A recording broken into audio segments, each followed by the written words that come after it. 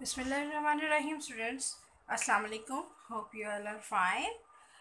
This is your senior Montessori class from I-2 campus. Subject is English. Date 14th April 2020.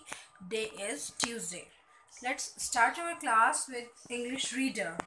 Yes, class, open your reader on letter H. Put the date on the top of your page and read letter H. H. Ha. H says ha. H says ha. Ha hen. Ha hen. Ha house. Ha house. Ha hat. Ha hat. Ha hat. Ha hat. Ha horse. Ha horse. H says ha. Ha. Look at the picture. A man is sitting on a horse. Ha horse. He is wearing a hat. Ha hat. A hen is here with its chicks. A house is also here. He can see a hut. He can see a hut. Now I will. Okay, class. I'm going to tell you the story of letter H. H. The man on a horse. A man is passing by a hut. Hut. In a village.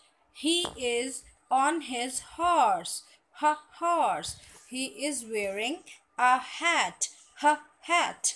Because it is hot. Hot and sunny.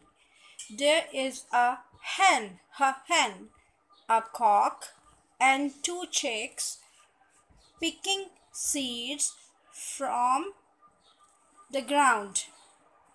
The man is not happy with the smoke coming out of the chimney of a house. Smoke is bad for our health. It makes us sick. He goes to the house and knocks at the door.